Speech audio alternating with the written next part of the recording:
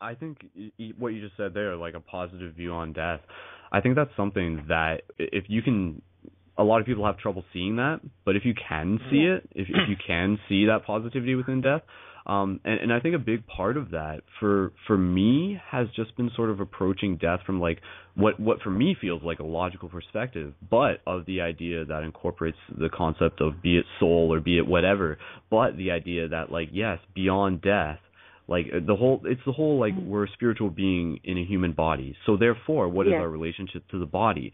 And one of the best metaphors that I've heard for death is this idea that it's like taking off a tight boot.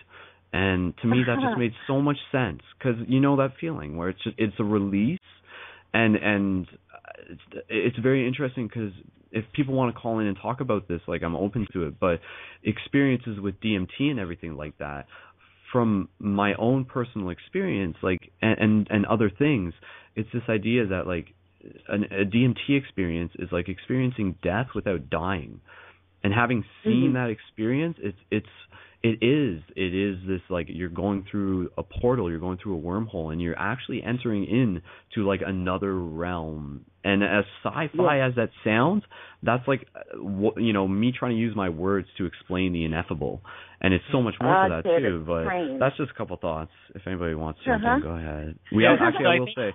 Yeah. Sorry, I was just going to say we do have another caller that we can bring on. So just a couple points, and then we'll bring that next caller on. So we'll go ahead though. So I think that the thing to also remember is that we do have all these really profound psychological and metaphysical ways of engaging and looking at death, but I think too we have to address that there are fears surrounding death, and it's okay to have those fears. And I think sometimes we do the bypassing because it is a beautiful experience of release and surrender. But at the same time, the body is going to go through these very profound changes. And having sat with family members that I've had to see go through that process, it's a struggle, but it is a powerful transformation. It's like when the butterfly comes out of the cocoon. And I think we have to acknowledge that the body itself is decaying. And I think we do a lot of talking around it, but the truth is everything dies. Relationships end, the show will eventually end, but we will cease to exist in our current form. And I think when we start to sit with that as an idea and we start to look at what our reactions are to that idea, we can do the deeper work of coming to an understanding of what death actually is.